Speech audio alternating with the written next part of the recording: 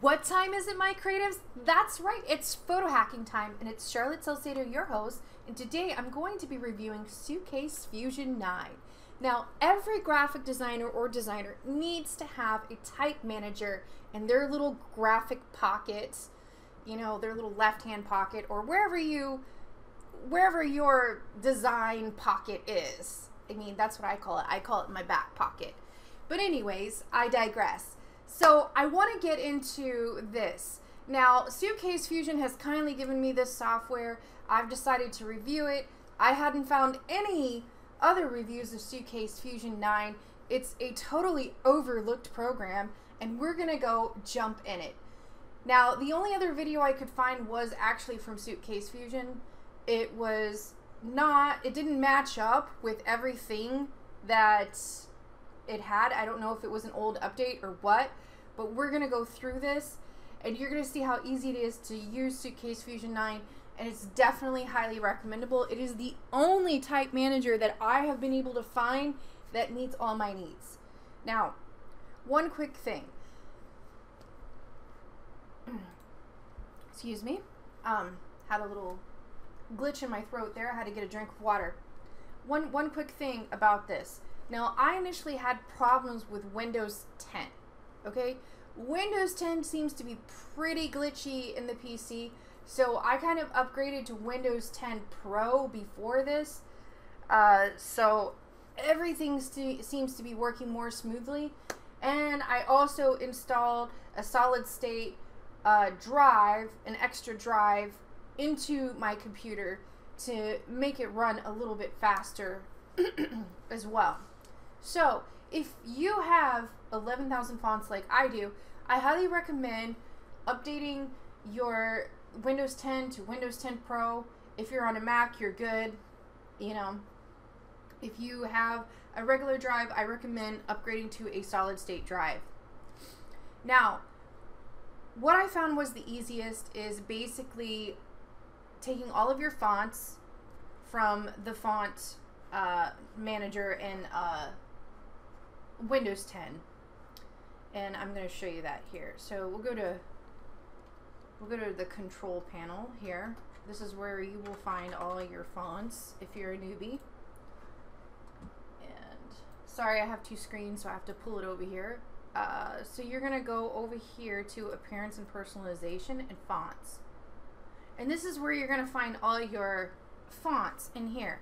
Now, what I did was I took all of my fonts out of here that were not computer fonts. And you'll see some of these are activated in here. And that's because I've been playing around with Font Manager. But initially, I took all my fonts out of here. I had 11,000 fonts. And it took me like 2 or 3 days, and I organized them into folders, as you can see here. And then I dragged those folders into Suitcase Fusion. Now, I found that to be the easiest method of all.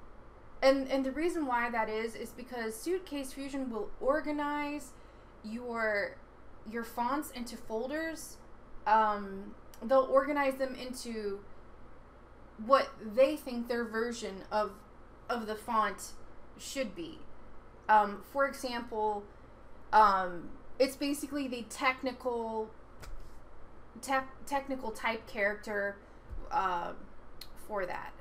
Let me basically, the foundries. That's the word I was looking for. I can't think today. I don't know why, but yes. So it will organize it into weird foundries, probably things that you probably won't remember.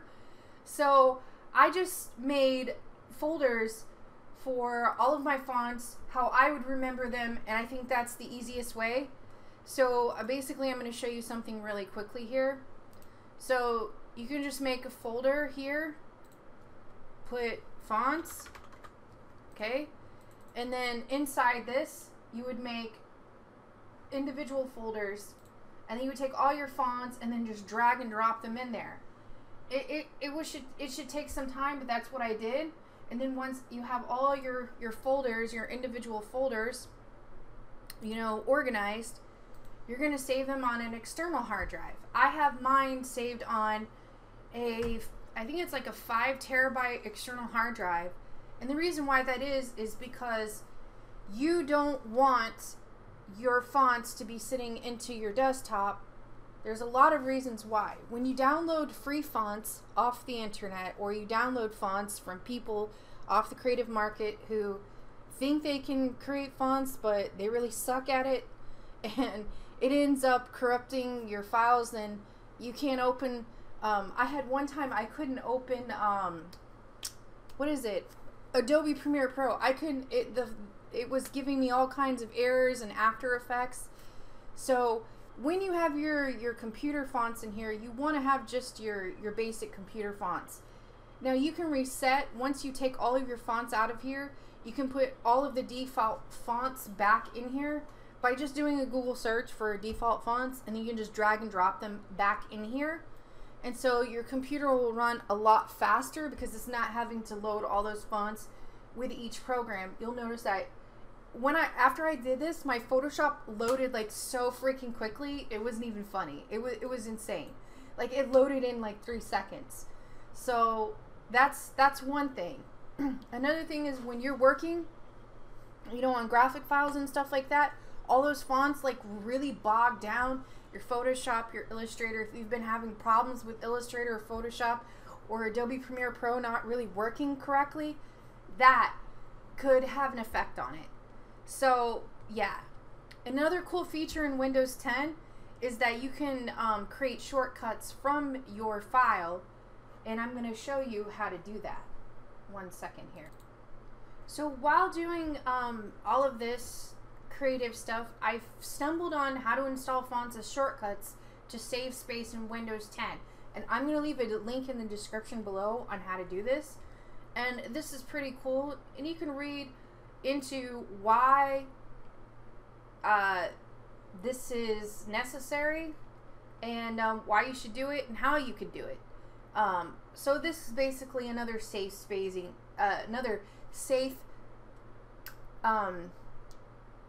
save space. Oh my god, I can't talk. You know what I'm talking about. Space saving tip that you can do as well.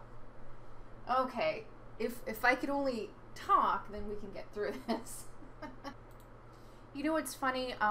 Somebody told me that I should edit my videos to sound more professional. Well, here's what I have to say about that.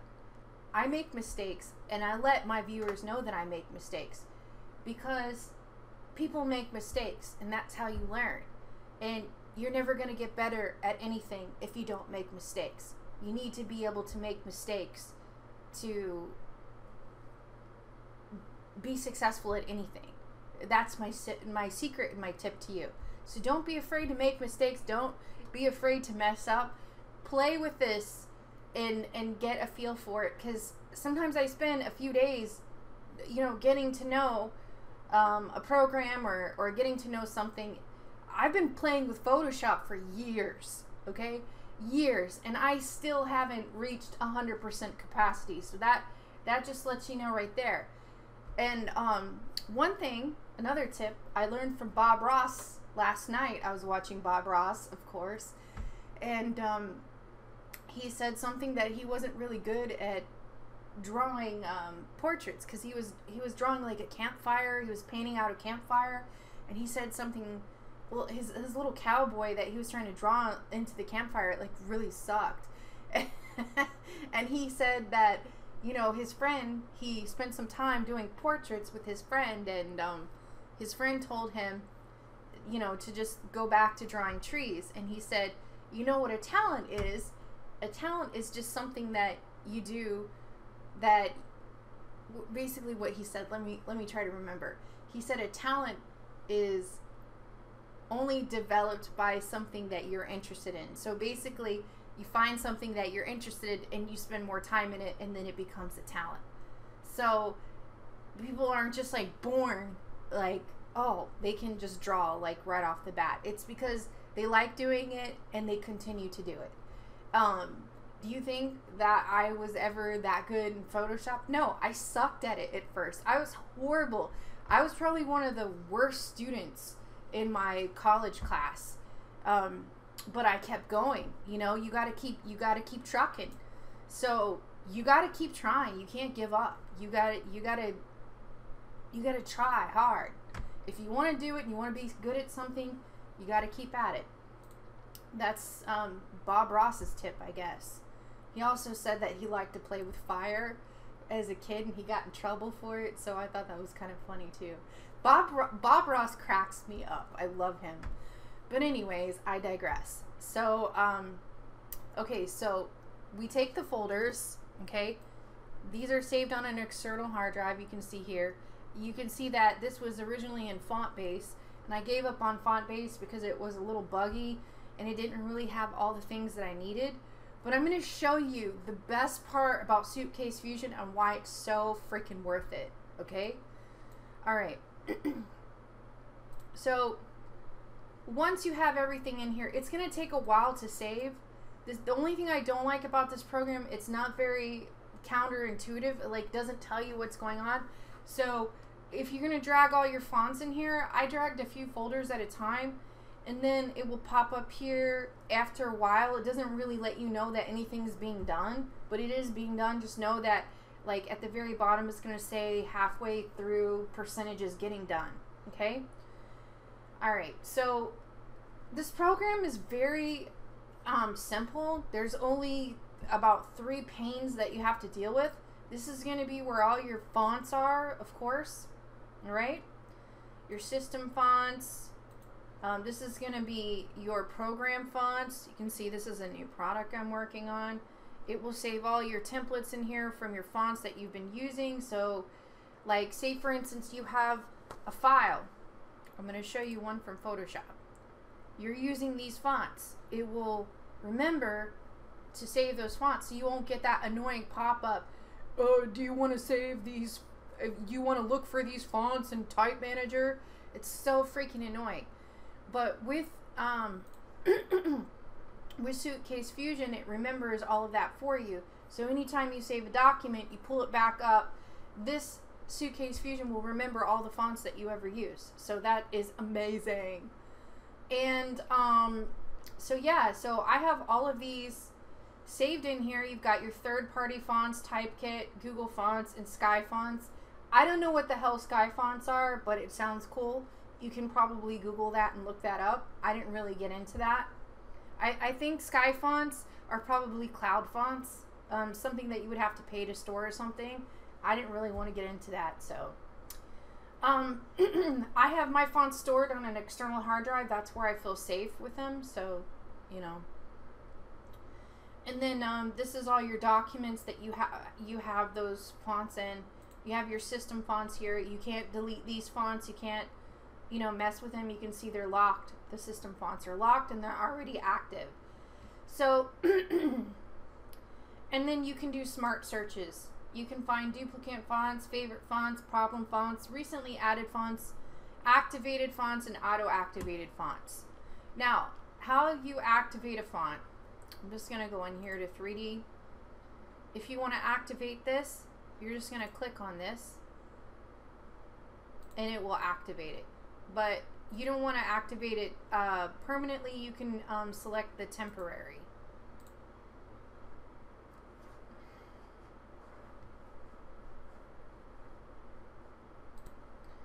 Okay, so you have to actually click on this thing right here, and then you're gonna uncheck permanent. Well, uncheck permanent from here, and then click on temporary, and then you can activate that temporarily.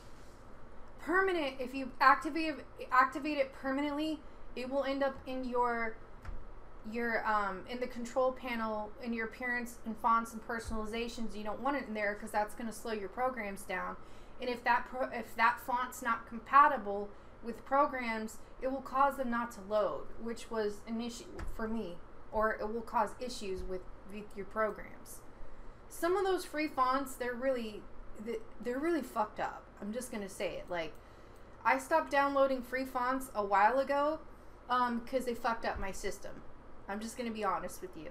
Be careful when you're downloading free fonts because you don't know what's going on with those fonts. Some of them are corrupted and may corrupt your system too. I get all my fonts off Creative Market. I'll leave the link down below too, so you can see that. So you can create a new library. You can create a new set, a new smart search. I personally don't like to create new libraries from here. I like to create my folders on the desktop, you know, make my folder and then drag it to wherever I need to in here, or have my folder and then go in there and drag my fonts in there. You can edit attributes. This is something that I don't do either, but if you click on the font, you can find the glyphs and see all the glyphs here. Now I like this glyph section here. This is very useful, not like the one in font base, which totally sucked. Yeah, so there's that. Another cool thing about this program is that you can look at the info and it will tell you all the information about this font and any information that you might need. So that is super cool. Now let's hop into Photoshop because I want to show you some cool things. So this is a wedding invitation that I created. I got these cool watercolor things off of Creative Market. I'll leave a link down in the description below so you can, if you're interested in getting any type of the stuff that I got off of here. This font I also got from Creative Market. And I'm going to show you a cool thing that you can do. Let's say, for instance, that you didn't like this text, okay? You don't have to go back to font base to look for a font. You can go into here, into the plugins, Windows, Extension, and go to Extensis. And this will pull up your font manager into here. You just click on the little plus sign, you find your font library, and then you push down the little arrow. And then you're going to look for what, okay, so this is like a signature font. So I'm going to go all the way down to signature. And now it's I check this little box and it's open the area so I can see these fonts. I can go in here and if I want to use Crystal Sky, okay. So I'm not allowed to use that font. Let's see. So make sure you select your text, that you're on the layer of the text, that you have it selected. And if you want to change it, you just double click on any font that you want to use. Okay? And I like the original that I used, so I'm going to go back to that. So it's as simple as that. That's pretty cool.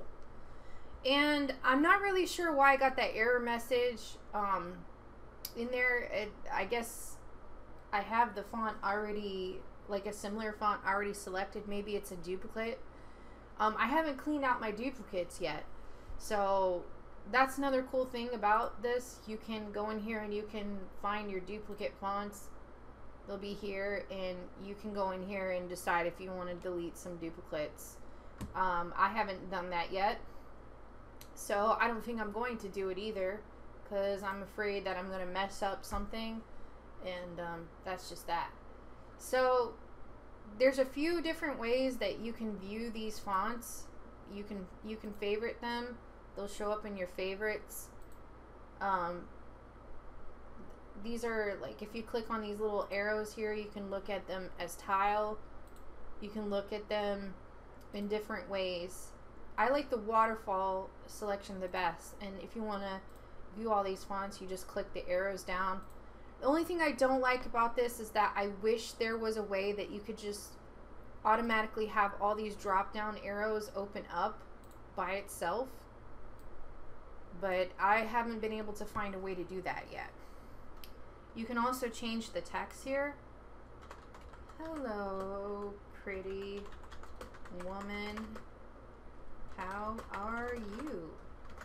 And you can see how it would look like if you're doing a wedding invitation. You can say wedding invitation. You can see how it looks. This is like in my Western section here. You can see how it would all look. Now, you can go in here into your preferences and set your plugins. Make sure that they're all updated, and usually if this is installed right, it will already have everything updated. You won't have to do any of that. But like I said, when I initially installed this program, I had issues with Windows 10. With the new release of Windows 10, I think everybody had issues with Windows 10. So I don't think it had anything to do with Suitcase Fusion. I'm going to let you know that this plugin works with all Adobe products. The Suitcase Fusion 9 was made to work with Adobe Creative Cloud. So I'm using the latest version of Adobe Creative Cloud. So this is the only Windows font manager that works for the PC that does this that I know of. So if you're looking for a font manager, this is definitely the one that you should want to be using. So I hope that I answered all of your questions.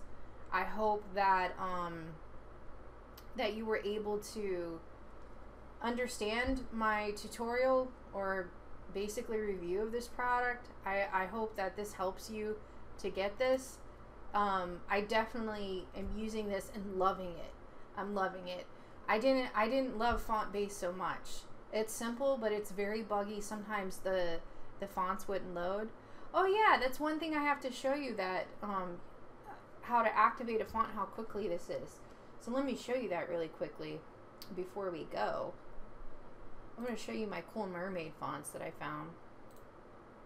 Story Tales. I love this font. It's really pretty. These fonts here, they reminded me of mermaids. So this is actually called Mermaid. So I'm going to activate this font, and we're going to look for mermaid typeface regular in Photoshop. So we're going to go back to Photoshop,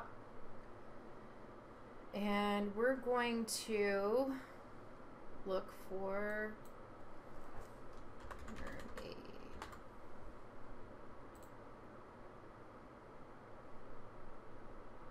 Or you can look for it in, one second.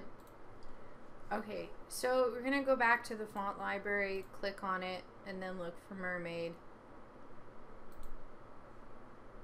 And you'll see all of the mermaid fonts here. Now the good part about this is that if you come in here, you can see all the fonts in here without having to do the little arrow click down thing. So there's the mermaid typeface, and there it goes. It's also showing up here in the font manager. So let's see. There it is. So it shows up very quickly. Now with Font Base, it took a while for it to show up, or it didn't show up at all, so it's pretty buggy. So you can see that this program is the bomb. And my Photoshop runs so fast and so good. So yeah, so I hope that you love this tutorial, and if you liked it, please give me a thumbs up, ring that bell, and subscribe. And thank you so much for watching. Have a great day, guys.